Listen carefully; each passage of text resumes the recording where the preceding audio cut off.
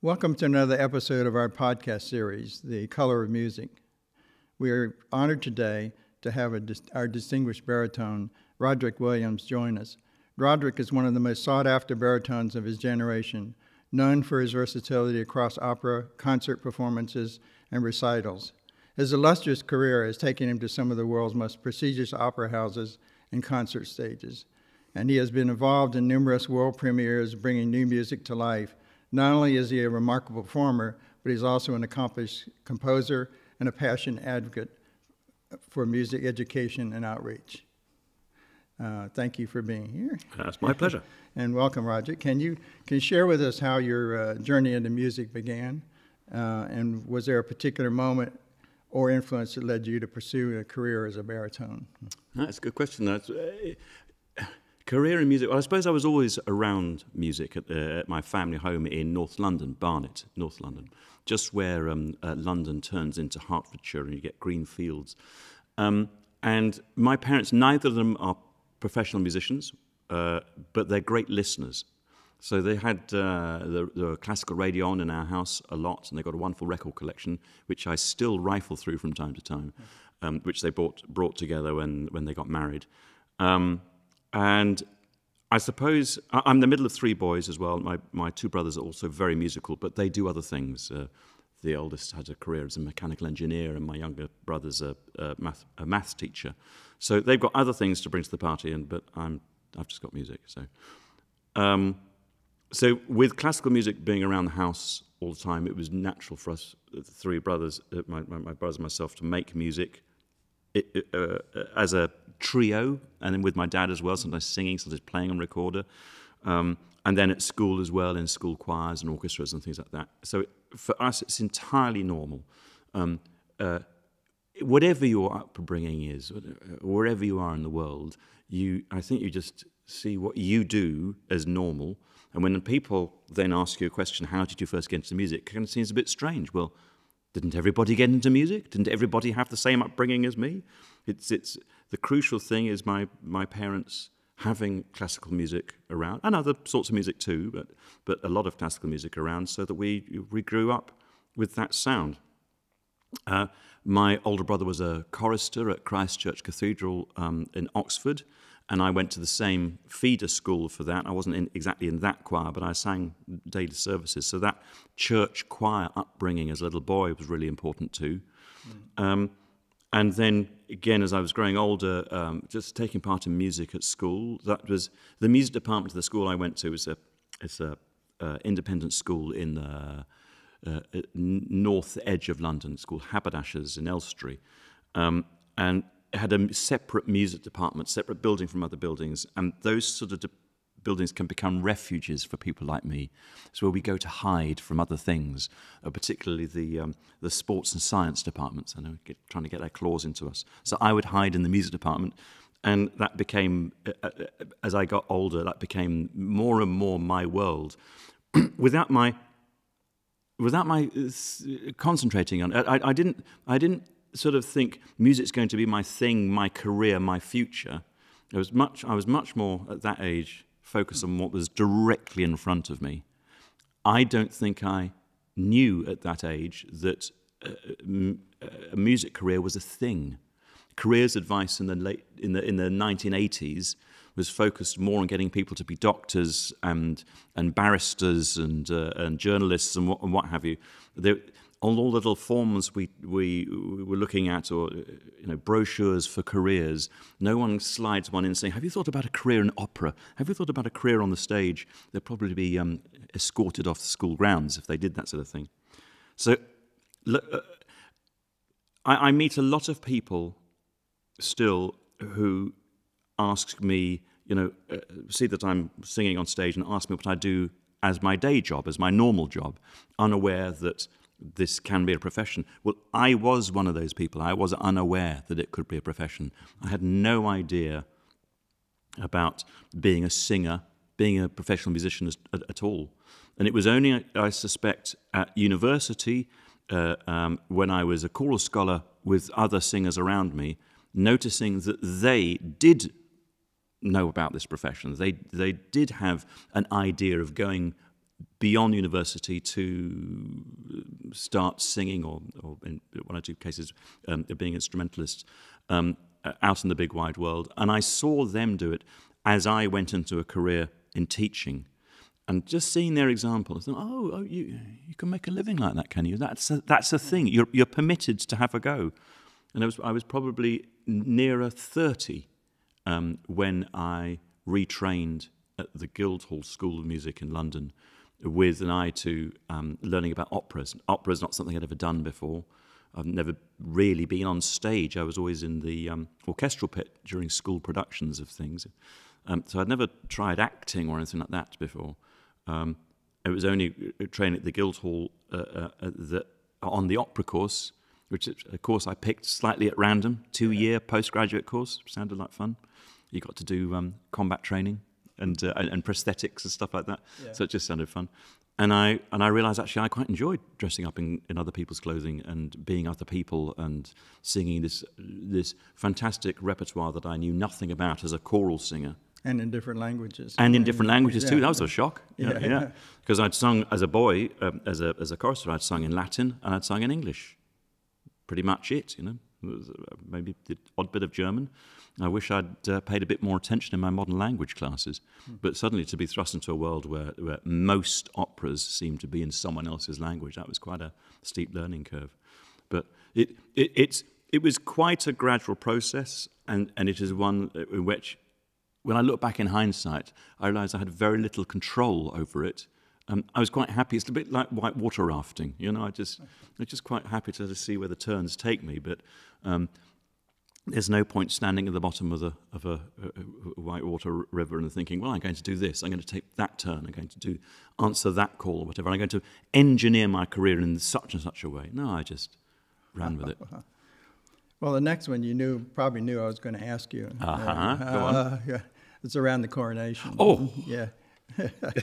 We got this so shy soon. About it now. How'd you feel being a feature soloist, invited to sing in the coronation of King Charles III in May of '23, before King and Country and an estimated 400 million worldwide watching this historical TV event? And I looked up the numbers. So yeah, very good, very good. Well, can I deal with them? I'll deal with the numbers first. Okay. Because the great thing about that service was that the cameras had to be discreet. Unlike other occasions when you're making music, particularly, I don't know, filming of concerts or whatever, where the camera's right in front of your nose, and a constant reminder, or even having microphones in front of you, it's a constant reminder that someone will be listening. Unlike that, in the Abbey, the cameras were hidden, very discreet, so I didn't really notice those. And in fact, it meant,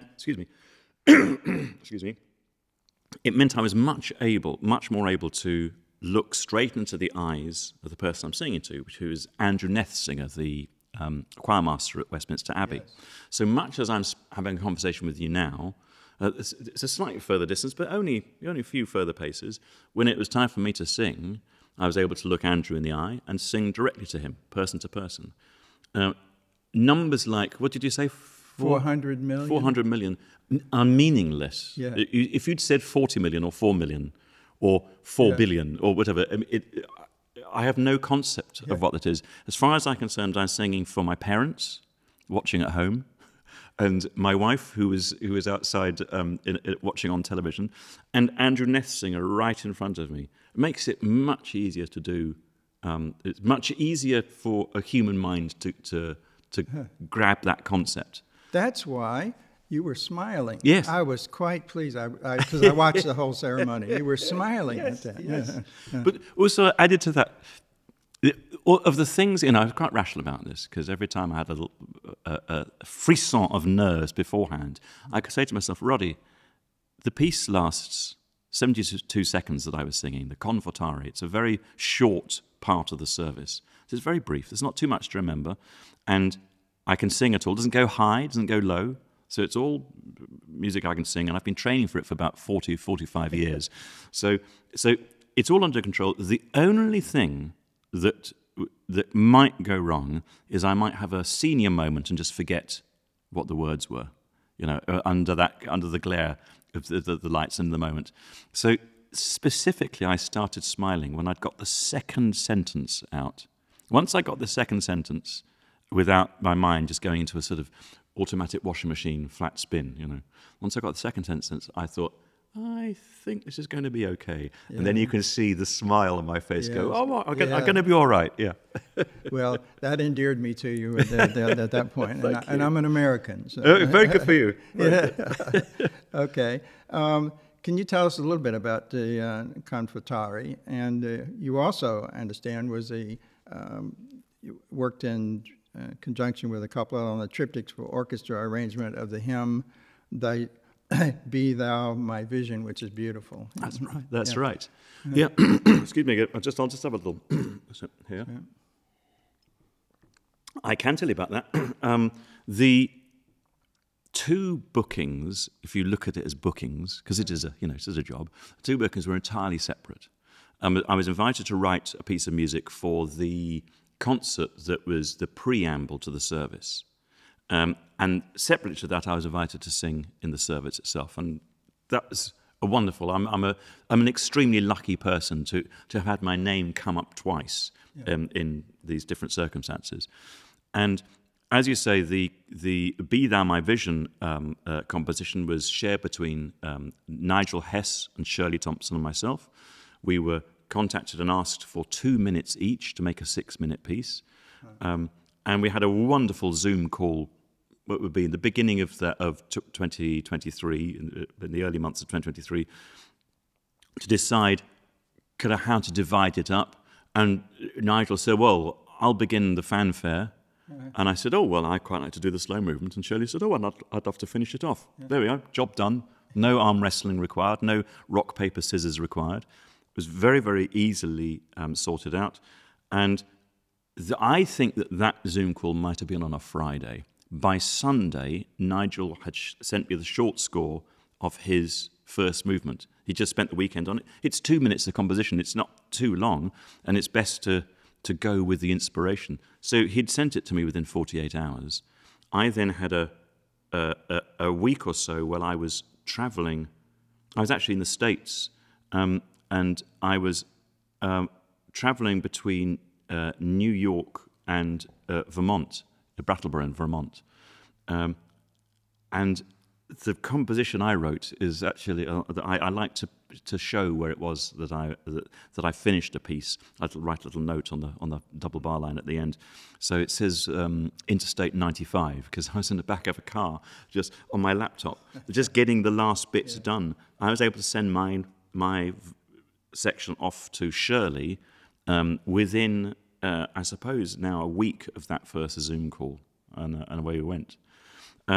And just to come back very briefly to the Confortari, this part of the coronation service, I've sung in many services of my life, from Eucharists to funeral requiems to many, many evensongs. So I'm very familiar with the format of those.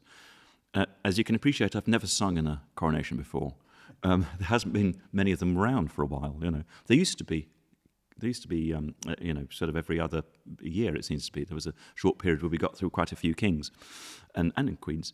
But then the service format hadn't been used for a long time, so I'd never heard of the Confortari. But it's a specific moment just after the king has been crowned and after his loyal subjects all shout out, God save the king, and all this sort of stuff goes on. And the choir then sings this text to him, "Be strong," and it feels like the people reminding the king of his duty, almost demanding of him. This is the small. Let me sing you the small print. This is what we expect of you. So it's quite a powerful moment. The setting I sang was by Henry Wolford Davis, and there is a recording on YouTube of the audio of King George V's coronation. I suspect that's when. That was the service that Wolford Davis wrote this piece for. But I've never heard it before. I never heard of it. I've never heard it. And it came to me to sing, and I had a ball with it. Yeah. 72 seconds. Well, the world enjoyed it too. And the other one people would love me to ask you is did you personally get to meet Charles and Camilla and any of the social events afterwards? obviously they were busy on the day itself, so I didn't meet them yeah. then. And the day afterwards, they had a wonderful function at one of their small pads, Windsor Castle, to say thank you to people who've been involved in all of this. And various members of the royal family were there. Now, it was a room as big as this lovely recital hall concert hall we're in here in Nelson today. And I did see them across a crowded room, but there was no chance of getting close up to them because there's so many people milling around and asking them about various things. I did see him a month later, though. A month later to the day after he was crowned, there was a concert of Handel coronation anthems given in a church in the centre of London. And the king let it be known he was going to come to this concert. So they asked me to sing at this occasion. I was racking my brains as to what would be appropriate. And then finally it came through, no, we don't want you to sing anything. We want you to sing something specific. We want you to sing the first verse of the national anthem as the king enters. So I ended up, quite literally, I was this far away from him, as far as we are together, and I sang God Save the King straight into his eyes. You didn't smile on that one, no? I think I might have done. Actually, he didn't smile. He must have heard that piece for his mother a few times. Yes. But he's a professional. He was remarkably composed all through it all, as I'm thinking, this is the oddest thing I've done for at least a month. And it was odd. And as he sat there listening to the Handel, and this French choir, coincidentally, le concert spirituel, they were singing, "May the King live forever, amen, amen, amen." And he's sitting there, that's you. May you live forever. It's quite odd. Anyway. Wow. Well, your repertoire spans from Baroque to contemporary music. And how do you approach such a wide range of styles? And do you have a particular area or composer you feel most connected with? That's a great question. And I like to think that the answer is that I approach everything in the same way. I try and make it as singable for my voice as I can, whether it's angular contemporary music or whether it's Baroque recitative, and anything in between. I try and sing it so it feels comfortable for me, first and foremost. It may well be that even unconsciously I'm managing different styles so that my classical Mozart doesn't sound like Verdi, so that it sounds stylistic. I'm probably making those sort of decisions all the time. Incidentally, I did once coach a young American singer, Italian-American singer, who was singing an English song, Sleep by Ivor Gurney. And it's the first time in my life I've ever heard someone sing an English song as though it were Italian opera. It was most extraordinary. And when he got to the end, I was a bit flummoxed as to what to say to him, because it sounded, on one hand, totally wrong, stylistically totally wrong. But on the other, I really wanted to explore why it is that, or why he couldn't sing with this glorious voice, but in this style. It was an odd moment. So that proved to me that I do actually approach all my different sorts of music from a different viewpoint, but that's more stylistic than it is, I think, from a vocal production point of view. And what was the second part of your question? You asked about that, and was there a particular composer you feel more connected to? Yeah, that's a real tough one. Yeah. And I'm going to have to for the sake of brevity, I'm going to have to answer the answer no. I love all sorts of different musics, and what I'm singing at the time, quite genuinely, is the thing that fires me up most. So later on today, I'll be singing a concert of English song, and if I've got a reputation for anything at all, it would be for singing English song. And this might lead people to think that I am championing English song out of some, some altruistic love of this particular thing, not least because I write English in English song, I suppose. But it's not that. I love all sorts of musics. I love singing German song. I love singing French song. I love singing Russian song. I love singing all sorts of different things. And I love singing things that aren't song. I love singing opera. I love singing concert repertoire. I love singing it all. I am so gushy with the privilege of being able to do this as a profession and, whisper it quietly, people pay me to do it. Imagine that. The thing that I really enjoy doing most, they're prepared to allow me to do that as a career. I'm so caught up in that, I don't have time to think, oh, Bach, this is where I really at. Finzi, this is my composer, this is where my affinity. No, I'm just having a ball doing all of it. Great. You're gonna share some with us this afternoon. I am. Yeah. Look forward to it. Beyond performing, you're also an accomplished composer. How does your experience as a performer influence your compositional style, and what themes and ideas do you explore in your compositions? Oh, two great questions. Yeah. Hold the second one. Don't let me forget the second part. The second part to that. But and just remind me of the first part. Just give me the first, because there are two questions there. What's the first part again? What was it? How do you experience as a performer? How's your influence? That's a great question. It's huge, because I'm a performer and because I've sung a lot of contemporary music. I'm aware that what is quite important to me is people. It's important to me that people enjoy music I write for them. I am not afraid for them to be challenged by it, but I want, generally speaking, for people to enjoy that challenge rather than think, oh, God, got to sing this piece by Roderick Williams again. Oh, it's so difficult. It's so out of reach that it's not even worth my trying to put in the effort in to try and reach it.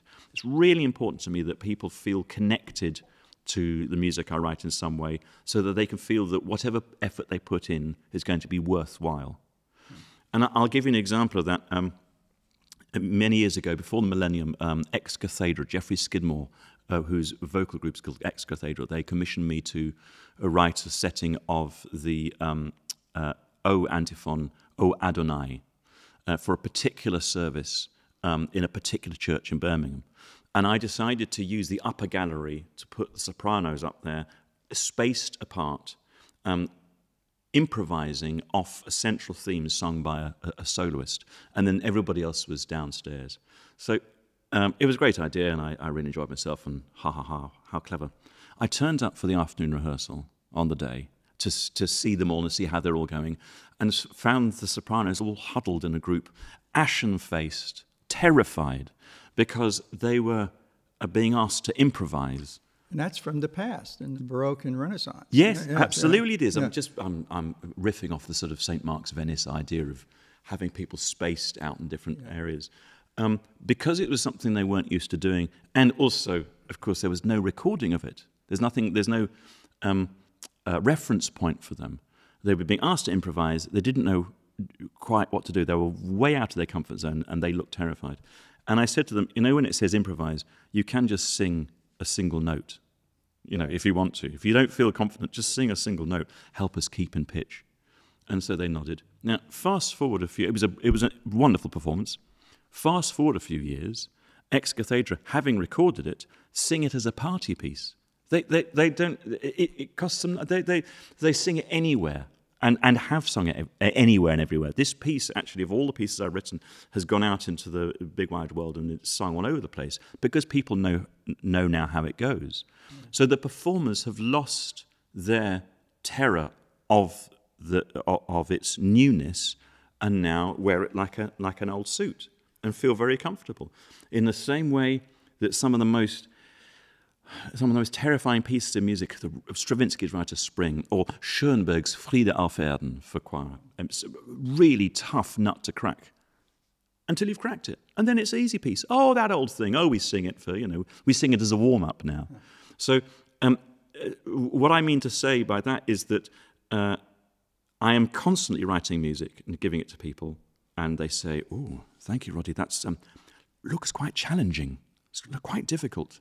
But it's only difficult when they don't know it. If they are able to invest time in it, then and rather than try and sing it and sight read it and get it right first time, if they invest time in it, hopefully they'll come out the other side and really enjoy it.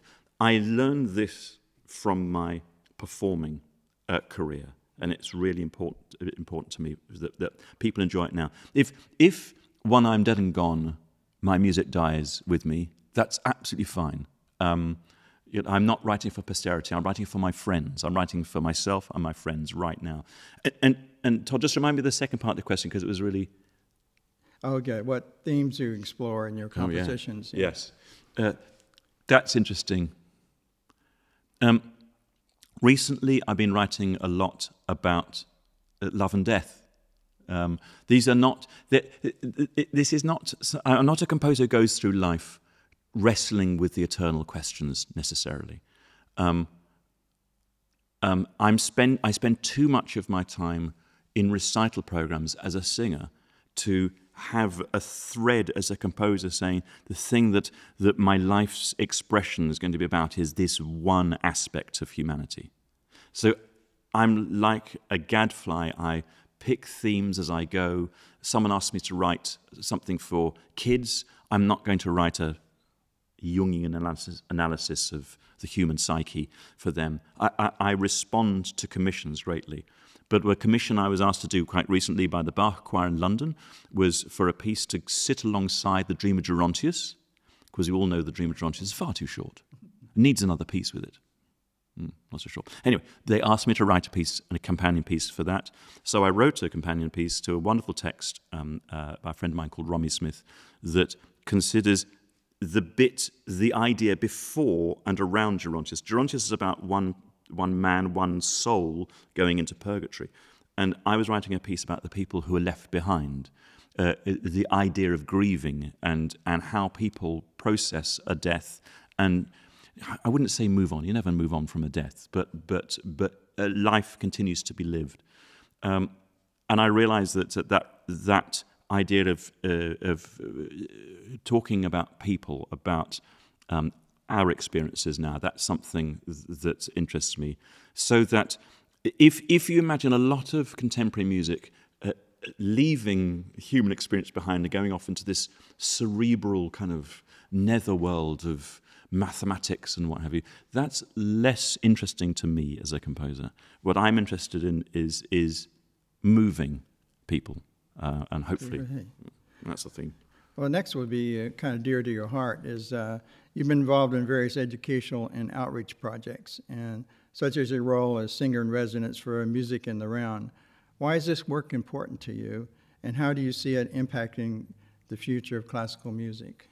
Well, I used to be a classroom music teacher. That was the career I thought I was destined for, and it's what I did in the first few years of my professional life. Yeah. I was about to say desire to teach. I'm not so sure I have a... I'll stick with it, though. That desire to teach, I think, remains strong in me. And it's more about making a connection, a personal connection with an audience. Something, again, I hope to do later on today with the audience who come here, is to make a personal connection with them. In one sense, it's part of sharing, but it's one sense it's teaching people about the music that I love and hopefully allowing them to access it and enjoy it in the same way I do. So that's important to me. Also important to me is the idea that classical music as an art form is something I've taken not for granted so much, it's something that's been a part of my life since, as I can remember, as I was discussing with you earlier. And I look around, and particularly in the UK, but also in other places, people are beginning to question whether it's got any relevance today anymore. And I find that confusing, and I find that a shame, because its relevance to me is continued. So I love the idea of sharing with younger generations the idea that they can get something out of classical music in its loosest sense of classical, with the smallest C, classical music. They can get something out of that that I get out of it. All sorts of different things. It's hard to put into words what I get out of it, but I get something, and I love the idea that this should be available to anybody. Not everybody is going to enjoy classical music. Period. You know, the way that I have some areas of music that I don't enjoy so much, that don't turn me on so much. But the idea is that it's accessible to everybody. That there should be nobody who feels, oh, classical music, that's not for my kind of person. That's for this kind of person. And they look like this. They wear these sort of clothes. They drive these sort of cars. That's maybe a peculiar English thing, but that's something I'm quite keen to dismantle. That idea. Great. Now, and you know I bring this up too, that in 2017. You're awarded the OBE. Oh, yes, gosh. Which is quite an honor for your services to music. Being American, I didn't know a whole lot about that, but before long, I don't know if you were a knight yet, but you will be a knight. How do you feel about recognition, and what does it mean to you in the context of your career? Well, in America, you're used to the idea of presidents awarding medals. Yes.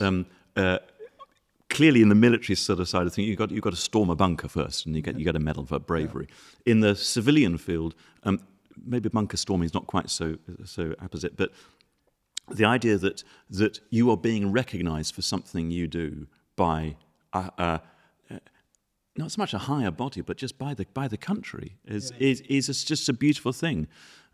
You go about your life, your profession, and you do that actually to earn a living. That's one thing. But when it gets to a point where you've suddenly realised you've been noticed by people for the thing you do, that's just kind of beautiful. It's especially beautiful for me in the context of what we've just been talking about where classical music sits in the realm of things. We've just had an Olympics, for example. We're going through the Paralympics right now.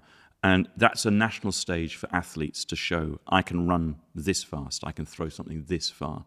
And we revel in it. We revel in the human achievement. And classical musicians in general, but classical musicians are also able to do extraordinary things, we hope, and move people in extraordinary ways. And sometimes it's just the audiences in the concert hall who get to have that experience and go away, if we're lucky, in wonder. And to have the King of England, or it's the King of England representing the English establishment, going, this person's been doing something. Let's all just take a look. Let's focus our light on this person and show that this person within classical music is important to us. That was great for me. It's a lovely honour. It's not something I don't have embossed cards with OBE. It's just lovely to note that was a thing, and also to note that King Charles is interested in classical music. That's really useful. Really is a game changer for us in the classical music profession, to know that he's really interested. He was a singer in the Bach choir that I mentioned earlier on. Yeah. He played cello. He's a huge fan of British music, particularly the music of Hubert Parry, and just that anybody is a fan of Hubert Parry, that's a win in my book.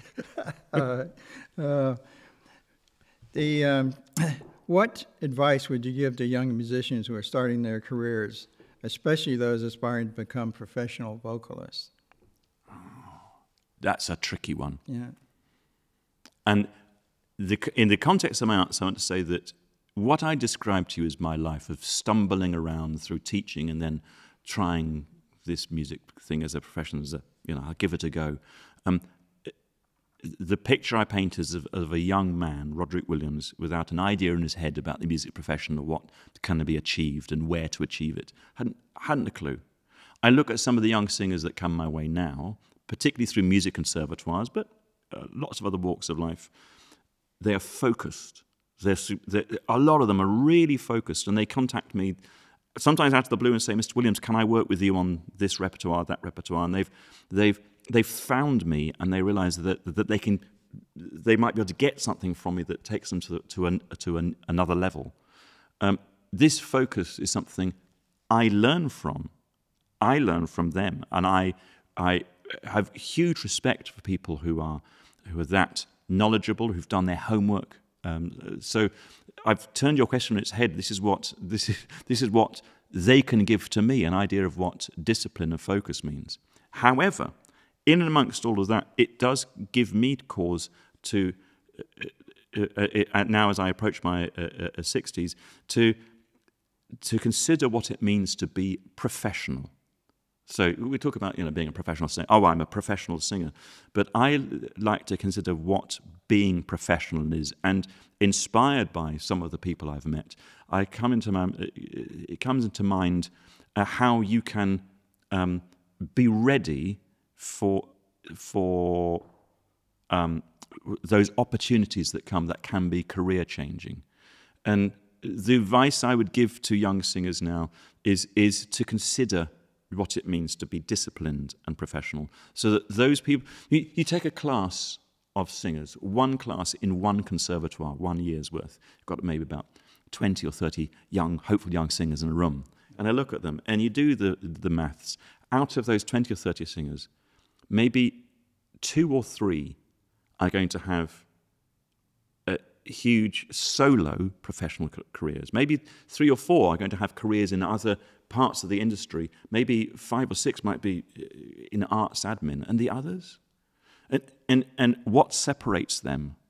Often it's not their talent, not necessarily their talent. Often it is their application, their dedication, their discipline that means that when an opportunity, a big break comes their way, that they know how to seize it and they know what to do with it. It's a mindset often.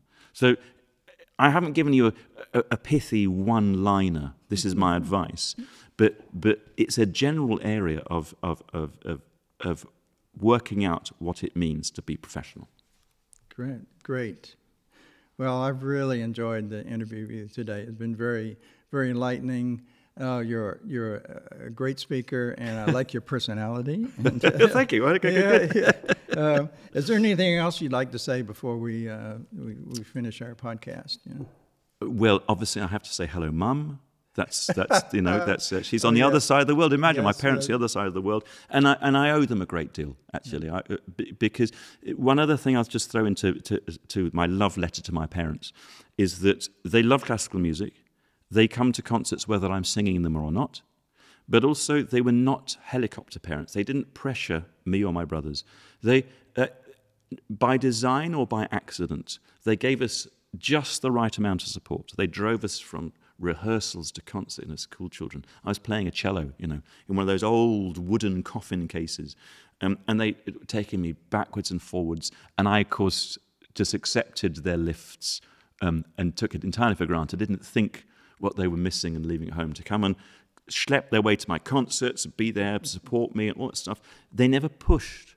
They never turned music into something that I found to be a drag or a bore.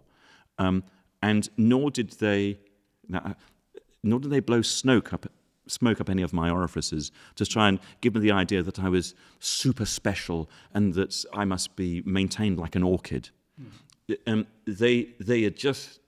They continue to be great audience members, great listeners, and they love the music that I sing. My dad's a real Finzi fan. My mum is a great opera fan. So they enjoy it, and that is the best support that they could give me, the best start that they could give me. So hello, Mum. Hello, Dad.